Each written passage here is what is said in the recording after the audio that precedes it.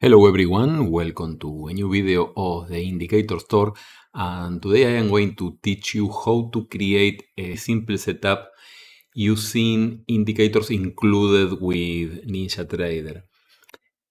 In this example I am going to use an oscillator like for example the Stochastic, and also a filter. For the filter I am going to use the slope of an HMA. And as you can see, we have on this example signals like this, a long. Here we have a short, and a short. This is just an example. I want to explain how we can use an oscillator like for example the Stochastic. So let's remove everything and start from the basics. For those who have markers, I am going to explain also how you can do this with markers tools. So let's say we have an oscillator. We already know an oscillator has overbought and oversold areas. My preferred oscillator is the classic Stochastic included with any platform. For the Stochastic, I use the key line, okay, with a period of 7. That means on the D line I use a period of 1, so we get two lines overlapped. The key and the D are the same, so I draw the key with a line and the D with dots, so we get overlapped a line and dots. So it is simple to detect when we have a crossover of the overbought. For this example, I am using an overbought of 80 and an oversold of 20, and the signals on any oscillator are when the oscillator leaves the overbought or oversold area, like for example here, here, here. All these places are shorts, okay, because the market is no longer in overbought zone. And here we have a long, another, not on this case. So here, here, here, maybe also here. Okay, so on this case we have several signals. Now you can see there are a lot of signals, so we need to add a filter, and also we need to optimize which are the best levels for the overbought and oversold areas. Now, what can we use to filter the trend? We have a lot of indicators for doing that. My preferred moving average is the HMA. We can see that, for example, the HMA 100, HMA 100. It is a smooth line, and it has a low delay compared with other moving average like the exponential moving average or the simple moving average. And we can see that at this moment it is going down. Maybe on this area we have longs and short, okay, but starting at this moment we have a well-defined trend to the downside. That means that when the market is going up, defined by this line, then we can take only long signals like this one, more or less in this area. And when the market is going down, we can take only shorts like this one, more or less on this small pullback. Now, how can I measure the slope of a line? And let's say I don't have markers. I have standard indicator from NinjaTrader. You can use the momentum indicator. With the momentum is an indicator that is present on all NinjaTrader and most trading platforms. By the way, the logic inside momentum, this indicator, is just the current value of whatever you place here. The default is the price minus the value n bars ego. For example, if I leave the price, I get something like this, okay? But if instead of leaving the price, I place this indicator, the HMA 100, I clicked on the input series, so we can nest the momentum indicator with something else. For example, HMA 100. Now we get something like this, where we can see when it is going up, when the line is going up, we get a positive histogram. When it is going down, a negative histogram. And when the slope is not so big, we can see that the histogram is small. So we can define thresholds where we want to trade. By the way, the standard momentum format is not a histogram. I changed that. I selected a plot style of bars because the default is a line. I prefer to watch the histogram in bar format, okay? So now the idea is, now we have the signals, these crossovers. Crossover down of the overbought level, crossover up of the oversold level. And then we have the filter, the momentum of the line that I want to use as a filter, and that line is an HMA. Very simple. Even we can try this manually. Like for example, let's say I am looking for these crossovers, okay? I have this crossover, the slope is negative, we can see it is negative, so we have a short. Where at the moment we have a crossover, this level is over the overbought. At the following bar, it is below. So I have a short on this bar here. And this is a place for a short. And then the market moves up, moves down. At the end, we don't know. And this is a level that we need to optimize. There's another short here. At which moment? At this bar. Okay, at this bar we have a short. But the problem is that the slope of this line is going to the upside. So there's no, the filter is avoiding to take this trade. And so on. Okay, we have another short here, this one. And in this case it is negative. Okay. Now let's see how we can show the signals using markers. All the signals that we have here.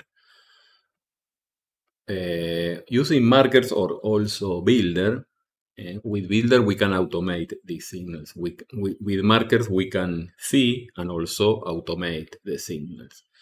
So I need this line and I need this oscillator. I also need this histogram. So let's start by using markers copy on each one of them. So we use markers copy, and the most important here is the oscillator. Okay, so we can see all the signals. Let's copy the oscillator, and I am going to use OS instead of stochastic because you can place your preferred oscillator there. A MACD, a CCI, RSI, all of them are more or less the same. Inside the input series, I am going to place the indicator that I am going to copy. And on this case, it is a stochastic. stochastic with a period of 7. We are not using the D line, and what I copy is the key line. Okay. Now markers copy is going to show these little dots, and I want them to be painted on the panel number 2, overlapping the stochastic. So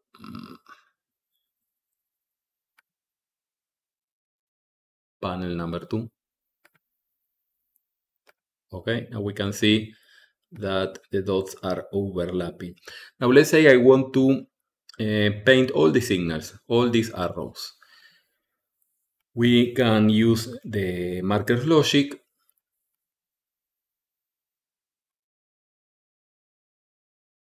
where my logic is that the oscillator crosses below 80 or crosses above 20. So we can type the signals for long are when the oscillator on the current bar is for longs greater than 20, and also on the previous bar the oscillator 1 bar ago was less than 20. That means that the oscillator is crossing over 20, because now it is greater, previously it was less. When this is true, let's paint the background in color green, and we get this.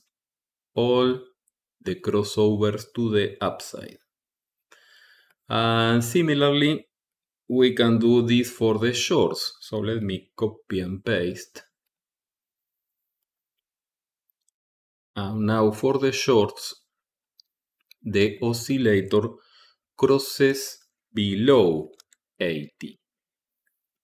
Okay, so now the current bar is less than 80, and previously 1 bar ago it was greater than 80. When this is true, we have a red background. Okay, a lot of signals. The signals that we painted with arrows previously. We can place all together on the same panel, but let me paint the histogram with the corresponding color, because all in gray is not looking good.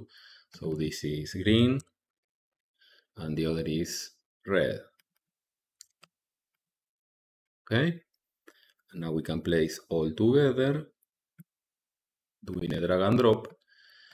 And now we have the unfiltered signals. Now I need this to filter. And for that filter, we can copy the momentum of the HMA. There are many ways to do this, but this is one of the many options. Filter.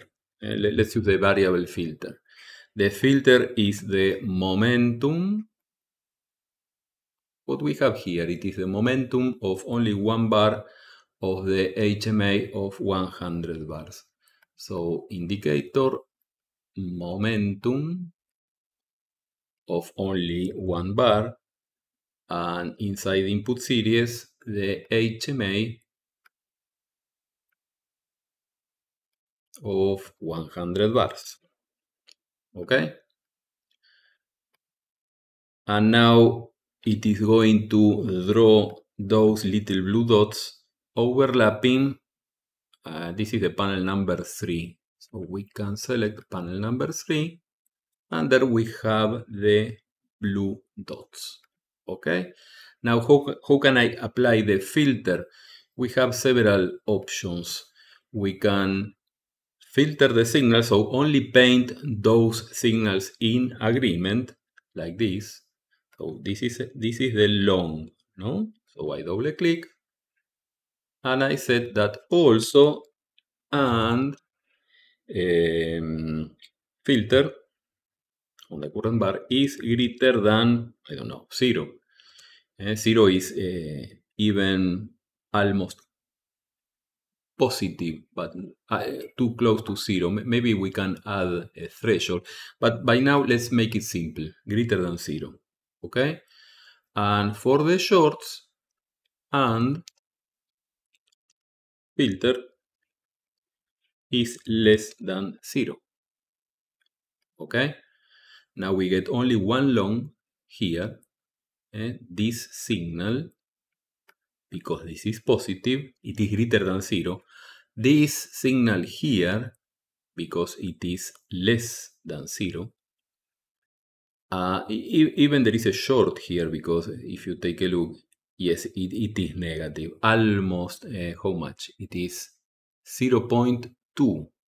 Okay? So we can specify even a threshold, let's say something like maybe here.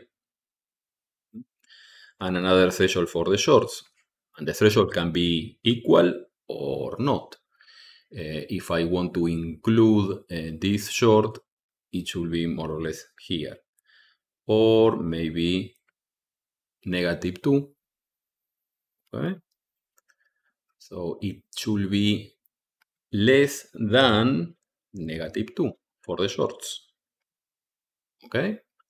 So only these two shorts. And for the longs, it can be greater than 0 or greater than any number that I want to use. For example, greater than 2. It's more or less the same. Greater than 2. Okay? So this is one method. We only paint filtered signals. The other method is paint all the signals and filter them in markers. The final step will be to automate this. So on the longs, on this signal, I can create a fast signal, go long. On the other, I create the fast signal, go short. Then we add markers and we set the fast signals with the same name, go long and go short. And that's ready. We only need a valid ATM that we can select from the chart trader, and we select any ATM, click here, any account, we click on the account, enable the longs, enable the shorts, and set an automatic mode or semi-automatic. The only difference between the automatic and the semi-automatic is that when a signal is executed in semi-automatic mode, the button is turned off. Okay, that's all for today. If you have any question or comment, you can post it on the chat room that we have on Discord. The instructions to log into the Discord chat room are on the description of this video. Thank you everyone. Bye bye.